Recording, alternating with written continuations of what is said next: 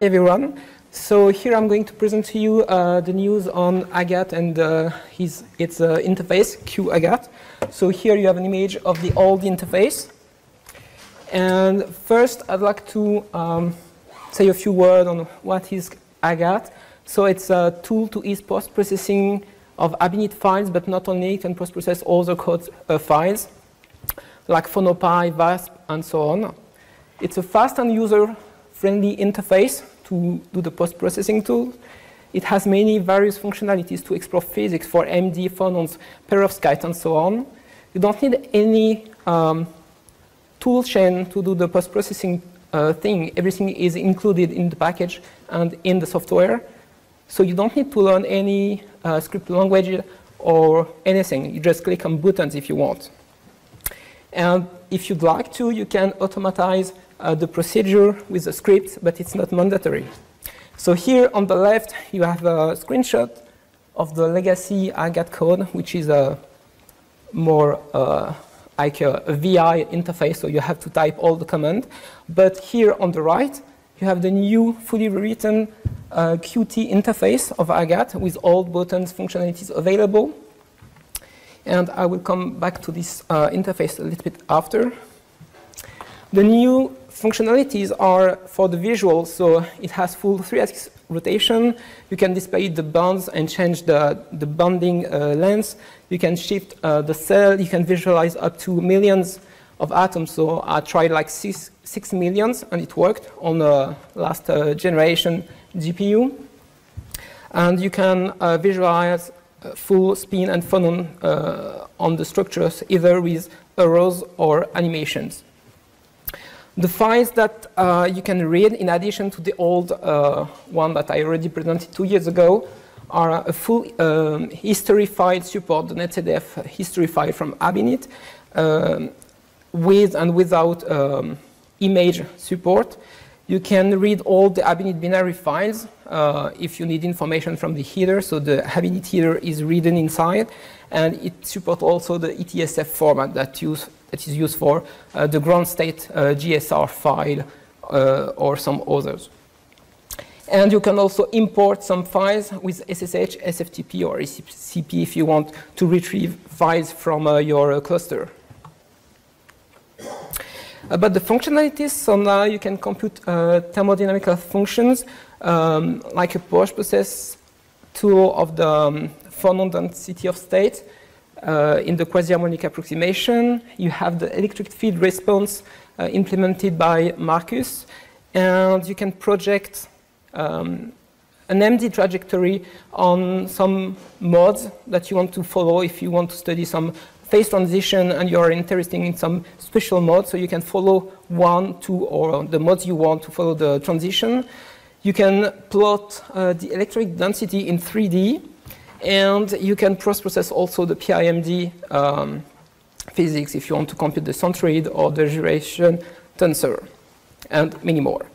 There are 3 new tools. So you have a new tools to display the bond structure for electrons and phonon, but also to plot the fat bands for phonons. So they are calculated inside. You can use a PHBST netcdf file or a PhonoPy YAML format if you want, and you can also do it for the electrons using the fat bands netcdf file. You can display all the atoms or only a selected number of atoms. And for the electrons, you can display some special protection, like the angular momentum or the magnetic momentum, if you want.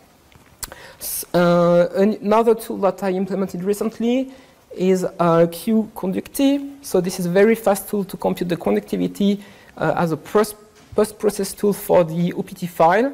So it does the same calculation as the conductivity code that is included inside ABinit, but it's very much faster. And there is a new interface with TDP, but I will talk about this in François Bottin talk. So here is the new Qt interface. So on the left, so you have all the buttons that you can use, the visualization viewport here, and a console if you want to see the commands that are used or the warnings or errors. So here are the few tabs that you can use to customize, plot, and so on. So here for the MD, you have all the tools you need to see what's happening inside during your MD trajectory. You can customize the visualizations for the rotation, the atoms, the bonds, and so on. So you can plot octahedra. I mean, a lot of things you can do. Settings also, if you want to change some parameters for the view, how to export the images, customize the OpenGL, and so on. And the last tab is the tools that you can have. So the first one is for bond structure, the second one is for the conductivity, and the last one for the TD-EP interface. So here is an example of the new Q dissipation tool. So here you just load a PHBST file, and you have some option to visualize the funnel. So, oops. So here is an example with fat bands calculated directly inside. You can customize the pun, the label, and everything you want. And here, they are disabled here because they are not electrons but phonons. But for electrons here, you can have some more options for the fat bands.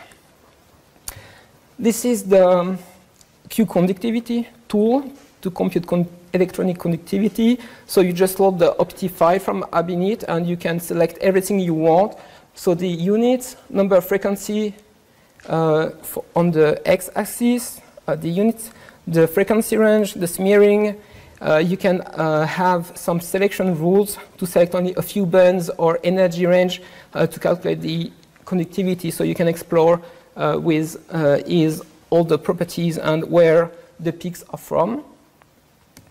And the last one is for TD-EP, as I said. So here just a preview, but I will explain this in François talk. So thank you for your attention. If you have any question, I will be pleased to answer.